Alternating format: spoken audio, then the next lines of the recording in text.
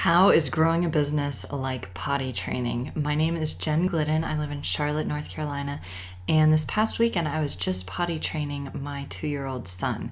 So I want to share this with you because I found it really helpful to get an idea of how quickly we can actually create a new identity for ourselves.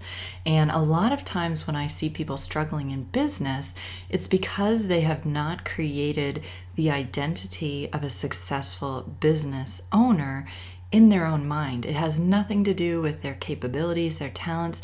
It's more a matter of who they consider themselves to be. So real quick, I'm going to share with you my son's experience. On Friday, he woke up and we told him that he was going to start going on the potty and wearing big boy undies, and it was going to be great.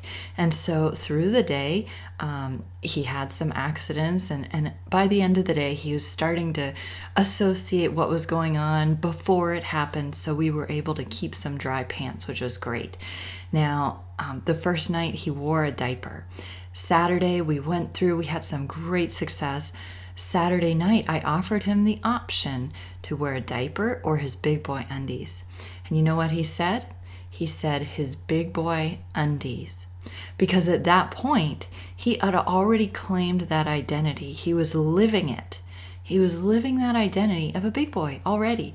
And so he wore his big boy undies and he went through the whole night dry. Now, it's really impressive to me to see how quickly this has happened for my son. Now, is he 100% potty trained? We're on day 4, so he's not 100% there yet. However, his identity is there. He gets it. He knows what it will look like. And so he's striving to catch up to that vision that he understands now. It's amazing to me, first of all, how much just little things can impact our children, but it's the same thing with us. It's the same thing how we live our lives, what we surround ourselves with, the words we tell ourselves. All of those things create our reality. And so if you are striving to be a more successful business person, then start visualizing what that will look like. Who will the people that you are surrounding yourself with, who will they be? Are they going to be successful people who are getting out there, moving and shaking and doing it and setting the bar high for you?